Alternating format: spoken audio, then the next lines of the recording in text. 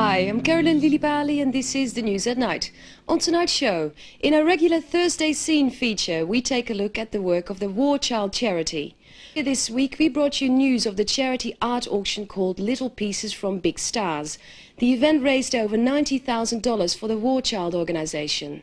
In today's Thursday Scene, we bring you to the exhibition preview to talk to the artists involved, and we take a look at the work of the charity, which aims to de-traumatize children who have witnessed the horrors of war in Bosnia-Herzegovina.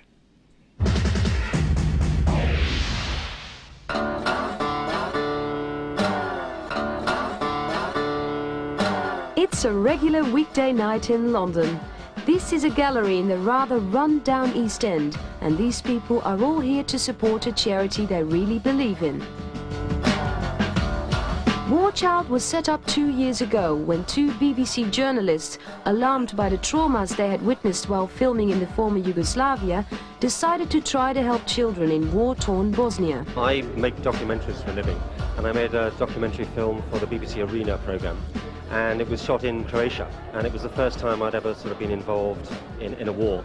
And it had quite an effect on me, and particularly what happened to children. So when I got back to England, the producer and I decided to put on a little fundraising event. The idea was we'd just raise some money, then go back to making films. But the event sort of grew and grew, and we were persuaded to become a charity in our own right.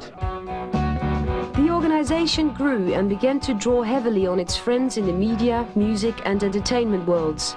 Distributing food, medicine, musical instruments and tapes in Medjugorje, Mostar and Sarajevo, War Child turned its attention to the problem of de-traumatizing children in the region and called on patron Brian Eno to help. The idea for this exhibition came from Brian Eno. He wanted to gather together many of the friends and people he's worked with who also have an interest in the art world to put this event on. I wrote a very apologetic letter to everybody where I said, I know everybody's always asking you to do things, and I'd fully understand if you didn't want to take part, but would you like to? And a very large number of people responded positively to it. It was a very generous response. The Little Pieces from Big Stars exhibition distinguished itself from similar efforts by being able to attract help from the likes of Bono, Paul McCartney, Iggy Pop and David Bowie. I usually shy away from charity things at a public level. But this one, I think, it felt, I mean, I don't usually do the performance things. I think Live Aid was one of the few that I did do. But this one seemed a really ingenious and new way of doing something that might have a little more comment than the usual charity sing-song affairs, which I don't really feel get the point over too well. But I went a bit crazy. So what I used, I scanned in a charcoal drawing that I did of a Minotaur, and also scanned in bits of painting from Caspar David Friedrich. And these things were elements that I found in an architectural book.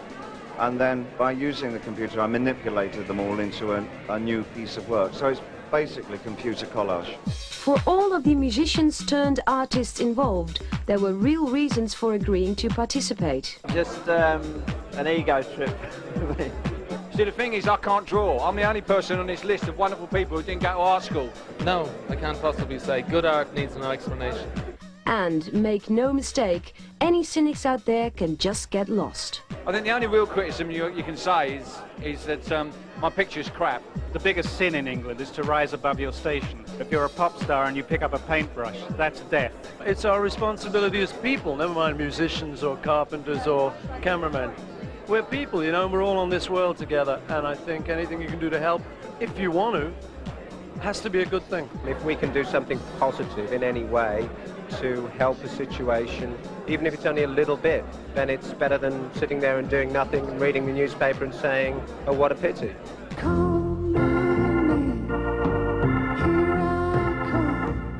Funds from the Little Pieces project will go to setting up a therapy center in Sarajevo and a music school and therapy center in Mostar. War itself, obviously, is an experience that children shouldn't experience, but they do out there, and something can be done to alleviate that psychological damage. People forget how traumatising it is for young people generally, but particularly for children who don't quite understand what shelling means. To grow up in somewhere like Mostar or Sarajevo, the idea of using therapy based in the arts it's just quite a positive way of trying to deal with it, which is what War Child's stated aim is.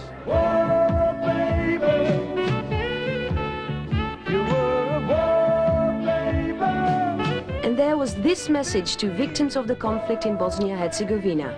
I'd just like the people in Bosnia to know that we haven't completely forgotten about you and that there is still a consciousness that something is going on there. It hasn't dropped out of the news for us, and we hope that things will change for the better there. Hang in there, it's very difficult, we know, and it's really not for me to say anything other than peace. You're not forgotten. You're not forgotten at all. Keep optimistic, whatever happens.